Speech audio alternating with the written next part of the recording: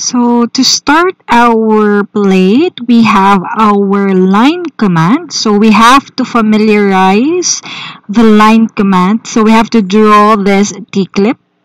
So you already know how to draw line based on our first lecture in the interface of our CAD software. So here we should activate our ortho mode. So let's go to our CAD.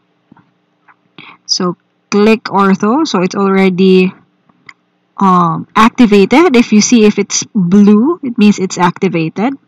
So first thing to do is let's create this 6.5 by 4 by 5 rectangle. So there is an interval of 1 here.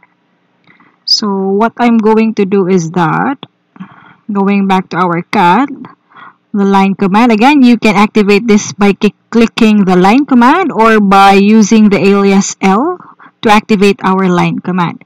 So let's choose our first point. Let's type 6.5. See, it's too small, so let's zoom in. Okay, if you can see, since our ortho mode is on, our line is only doing a 90, 180, 270 degree angle. So going down, we have 1, and then we have 3.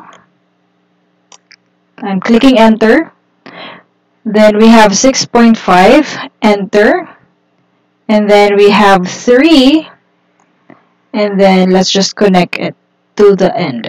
And then click enter to deactivate the command. So let's have this.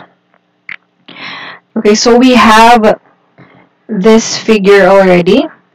Now let's try to create this T-clip.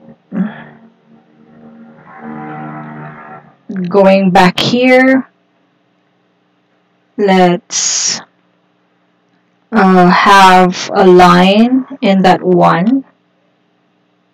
From here, going here, then enter, and then let's do an offset command. What is that?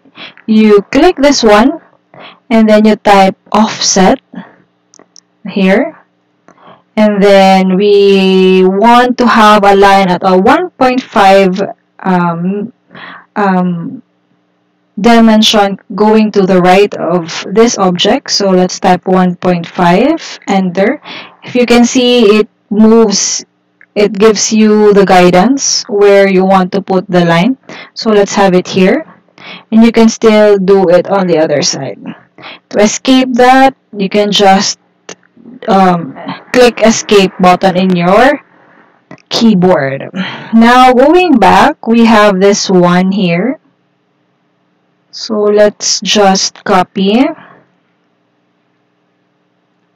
this one, or offset 1.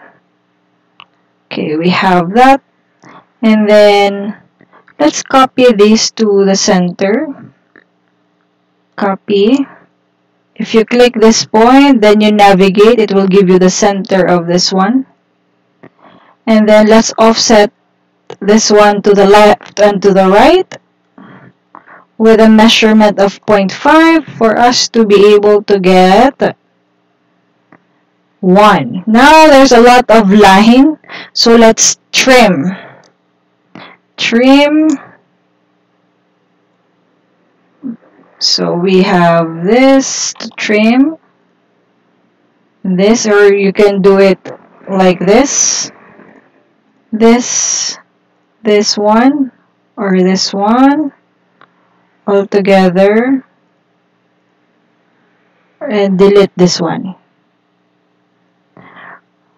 There's another one to trim here. Okay. Going back, we have to draw this one. So it's a measurement of 1.75. So let's offset this one. Offset 1.75.